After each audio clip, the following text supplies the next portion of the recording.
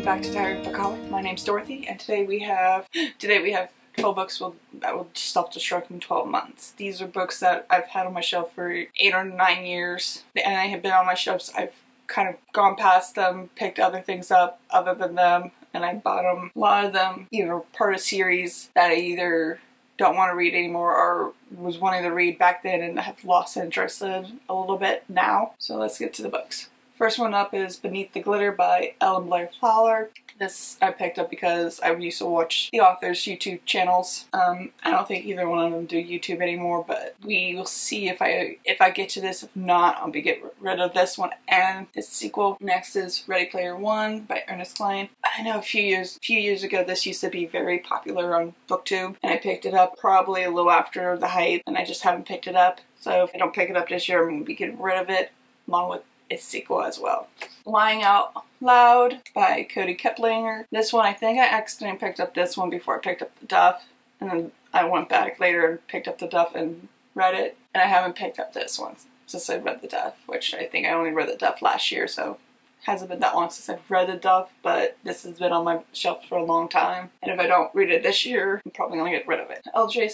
Smith's The Vampire Diaries, The Return, Volume 2, Shadow Soul. This one I have literally no interest in reading it. I read the first and third book. I read them out of order, and I just kind of fell in love with the series a little bit, and it's gotten very weird and strange as well. So another L.J. Smith series, but this one's written by Aubrey Clark. Secret Circle, The Temptation. This is the final book in the series. The first 4 was written by L.J. Smith, and I really did like those, and these are kind of hit and miss, and I kind of don't like how they're making our main character seem to be very flaky. So we'll see if I finish this. If I don't finish this, I'll get rid of this, and then the other 2 books I have in the series that came before it. Horizon by Alyson Noel. This is the final book in the Soul Seeker series. I like the first 2. The third one was kind of meh, so we'll see if I get to this one. If I don't, I'll probably get rid of it along with the sequels. Next book is After We Collide by Todd. Now, I did enjoy After. It was just an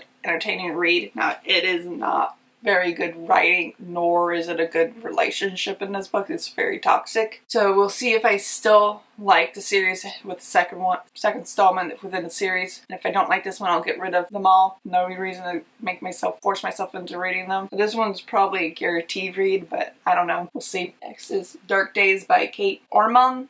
I'm not sure how to pronounce the author's last name. I don't even remember what I think I picked this up at Ollie's for maybe $2 or $3. At the time, the synopsis was intriguing. I have since forgotten what this book is even about. So we'll see if I pick it up. If I don't, I'll get rid of it. Same situation. I probably picked this up at Ollie's. The Eternal Ones by Kirsten Miller. I probably picked it up because the synopsis was interesting to me, and since then I've forgotten what this is about, so we'll see.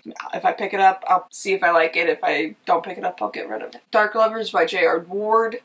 This one I picked up on one of the first few days I went with my husband. We went to a thrift store and I picked up this one and another book that's in here, and I haven't picked them up. I was intrigued with this series back in the day. This had something to do with vampires. I haven't picked it up. I haven't even gone for it, so I don't pick it up this year. I'll just say I'm not interested in it anymore and just go from there. This is the same book from the same trip with my husband. I picked this up because I've seen the movie, and I really did enjoy the movie, Caroline Moon. But we'll see if I pick it up. If I don't, I'll just get rid of it. This one, I forget what's this about. It's Tempest by Julie Cross. I'm not sure what this is about. I think I picked it up in my antsy, toxic romance kind of read. I was reading Beautiful Disaster and Walking Disaster, but I couldn't tell you what this is about. I will say the cover is intriguing, but I don't know if I'll get to it or not this year. If I don't, I'll be getting rid of it. With that said, that's all the books I have for this video. I'll leave a list of all the books down below along with my Goodreads, Instagram, and blog. With that said, have a wonderful day. Read what you love. Bye.